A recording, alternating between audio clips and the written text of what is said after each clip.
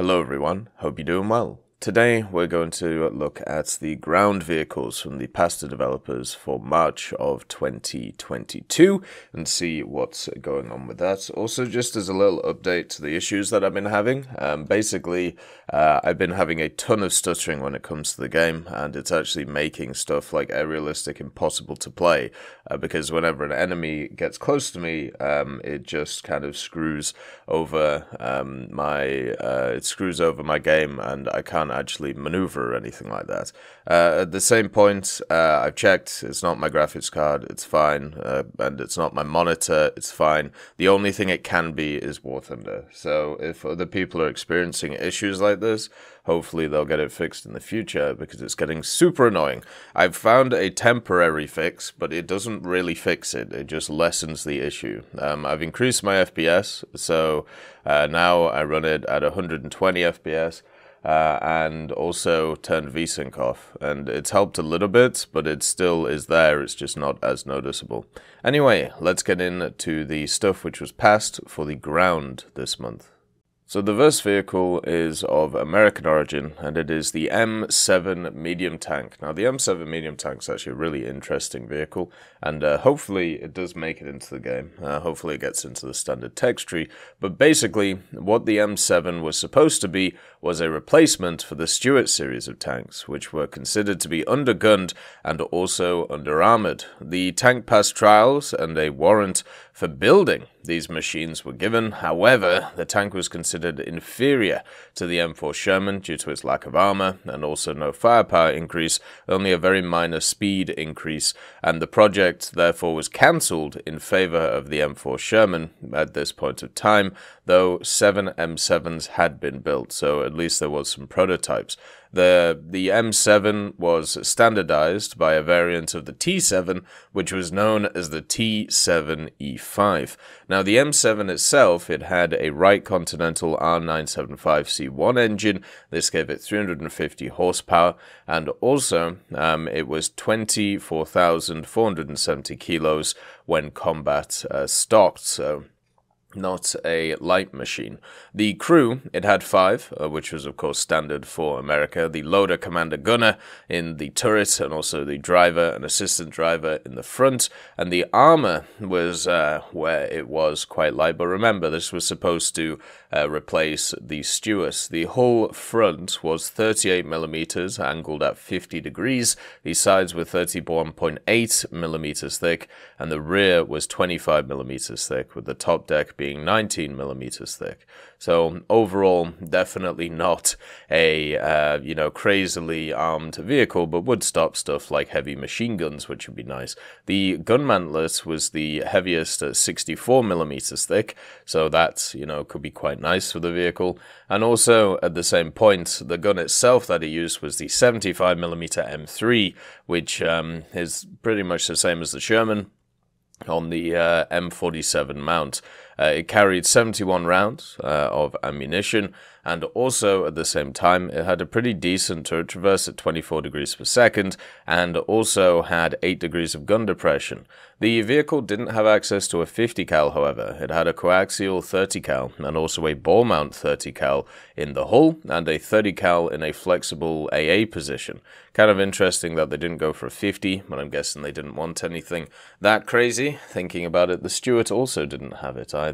Another thing to also note was there was also a T7E2, which was one of the vehicles, and this was exactly the same as the standard M7, but it was armed with a British Ordnance QF6 pounder gun, the 57mm Mark III, which is the same one on the Crusader Mark III that you can find in the game. It used the same shells, of course, as those, but unfortunately, when it comes to the machine itself, it might have not ever actually loaded the gun on the 57mm on the chassis of the T7, but hopefully it did, so we can get a pretty cool and interesting vehicle for the British as well. For Japan, we have the Type 91 heavy tank. Now, the Type 91 is kind of a bridge between the Type 87 and also the Type 95. The Type 87 being a previous heavy tank, and the Type 95 being the one that, you probably know the most about. So the first prototype of the Type 91 was actually built in 1931, and there were a few differences between its predecessor and it. The main one was the change in the front turret, which obviously housed a machine gun. Other differences also, it had a different engine. It used the BMW 6 inline 6-cylinder gasoline engine, and also it was an 18-ton vehicle, and the engine was likely purchased from Germany, which would make the most sense. The tank itself had 3 turrets. It had the main one, which had access to a 57mm. It also had 2 secondary forward and also rear turrets armed with 6.5mm machine guns, and of course the vehicle doesn't have a lot of armor, with only 8 to 17mm in different areas. Basically, the Imperial Japanese Army decided to develop some heavy vehicles like this because of the increasing threat posed by the Soviet Union, which would have been a potential enemy of Japan in East Asia.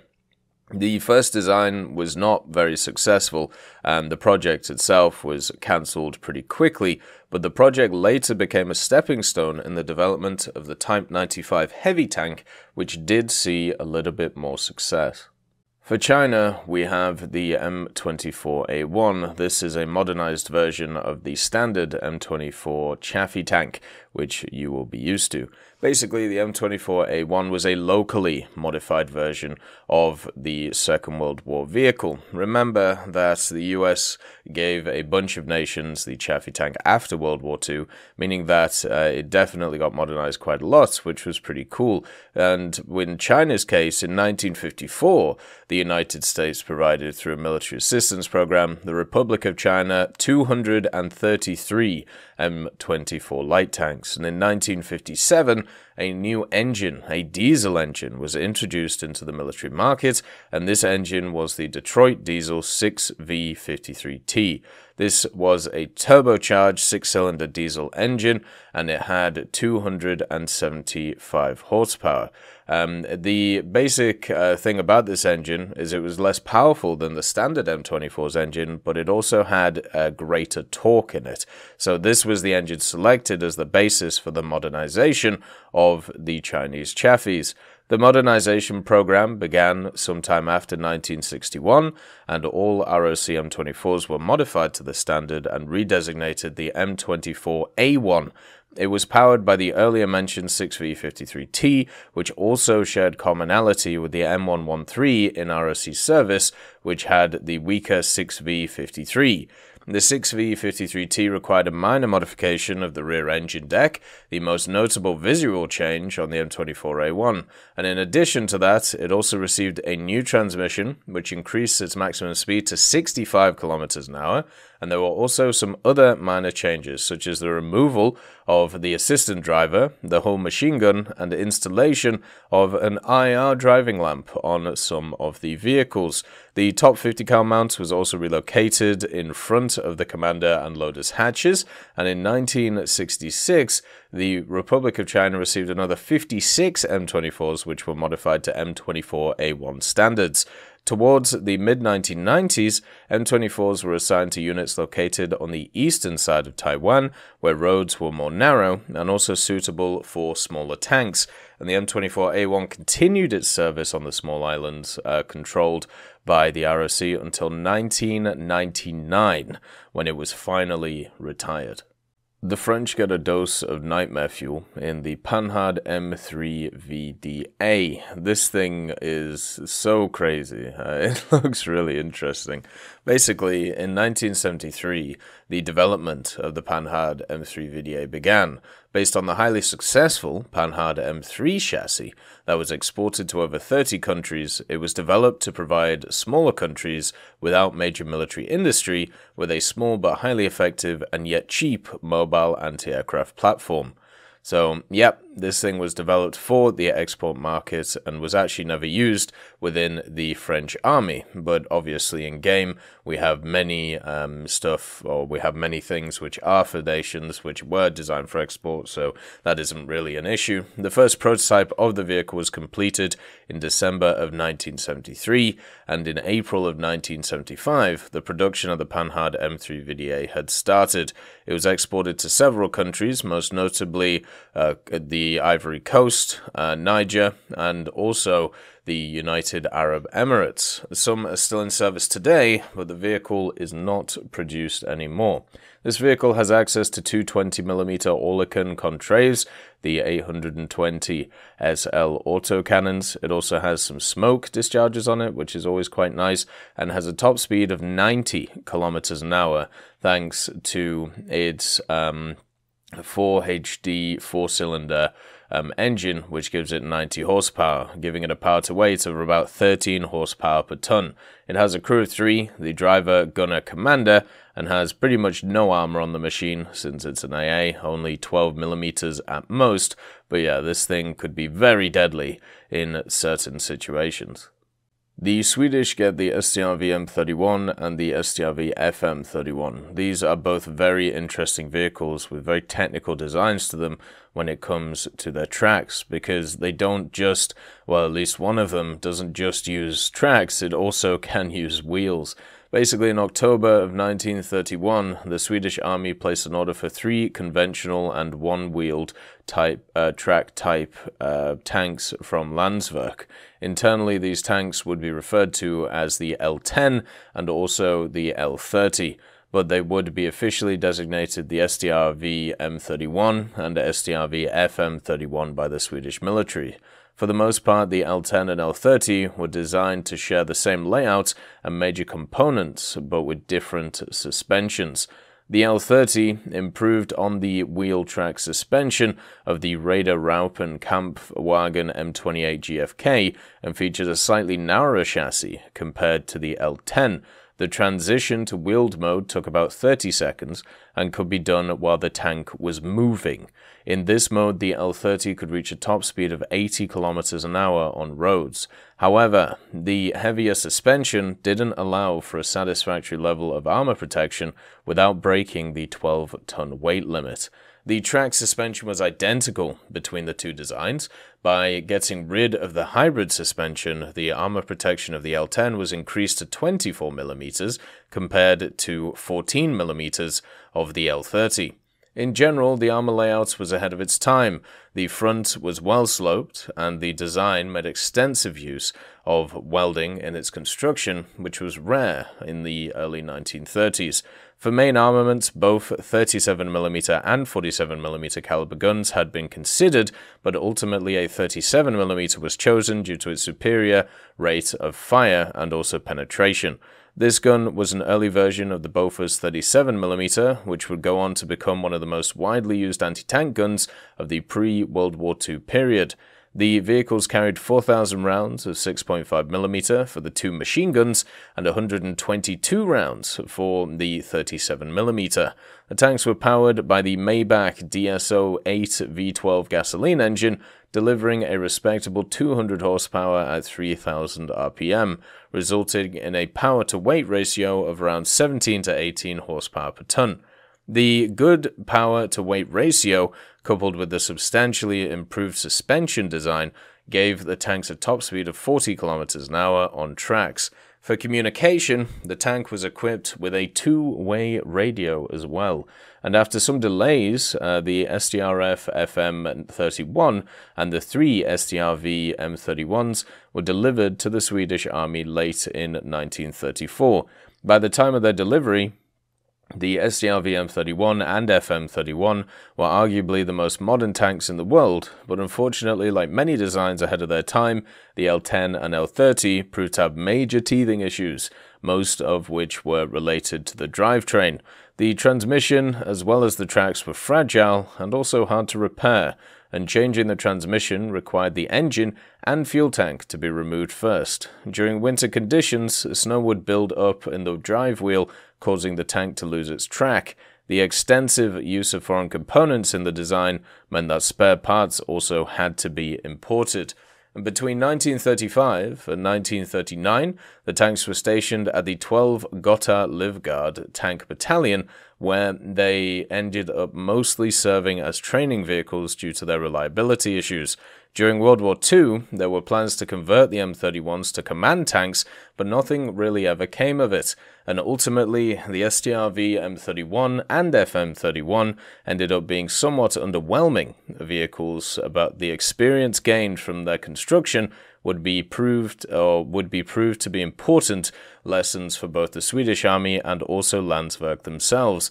Landsverk will go on to use this experience in the making of the L60, a modified version of which ended up replacing the Strv M31 in 1938. So even though this thing wasn't a success, at least parts of it were used in future ideals. The last vehicle is for Israel, and it is for the M5 half-track light tank. This one is actually a really odd and weird machine, but definitely interesting to see. So Israel, obviously after its creation in the late 40s, had a bit of an issue when it came to actually getting weapons. There was a ton of different embargoes that were in place, meaning that getting new machines was not exactly easy. And also on top of this, they were getting attacked from many different sides because of their existence. So basically, what they decided to do was to innovate, which is what, a ton of different countries do in times of necessity. South Africa did a lot of innovation and had a ton of really interesting vehicles that came out of it, and Israel was no different when it came to it. And one of them is this M5 half-track. So what they did is they took a standardized M5 half-track, obviously from America, and decided to modify it. After some battles with certain countries, such as Egypt at the time, what ended up happening is Israel was able to knock out a bunch of vehicles that we're using, such as the Daimler Mark I and also the Humber Mark IVs. And what they decided to do is go to the battlefields after them, salvage parts, which of course was a good idea to try and redo them, and then add some of those parts to an M5 half-track. So what they did is they took the turret of stuff like the Daimler and the Humber and plonked them on top of M5 half-tracks. This meant that you had a 37mm turreted mount on top of an M5 and also access to another gun as well in a smaller turret on the front. Now, these modifications, they didn't happen in a wide scale, they were much more a smaller scale idea, and it's still really interesting how they did it. It looks like overall, when it comes to the guns, you had the 37mm, obviously the M5 or the M6. This fired APC-BC rounds and could fire 20 rounds per minute with a good penetration. And also there is a machine gun in a little turret on the front, which is probably a 7.92mm Besser machine gun. It also could have been a 7.92mm MG34, but basically this thing, if looking at the pictures, looks like it had a 50 cal on top and then a coaxial for the main turret and then a secondary machine gun on it as well. This thing must have been heavy as all hell, by the way, with its standard engine, the 142 horsepower one, and it would probably get around about 40.5 horsepower per tons, which would be surprising because of all of the added weight. The armor, of course, would only be around 16mm at the front of it. It also had additions to the superstructure, but still nothing which could give it any proper armor, but really is a unique design and interesting, and hopefully will eventually make it into the game. As always, I hope you have a wonderful day, and I'll see you next time. I'd just like to thank Merciless Reaper, Jerry Provolt, Mega Dino King, Professor X1718, Orange Tail, Sakoshi Tiger, Teddy, John Ryman, Universe, Eugens Terry, Ambrosius McClellan, Daniel Stanton, Martinez, Moxie, B. Young, and Derek R., Bareen, Lafouche, and Samuel Slick for supporting the channel.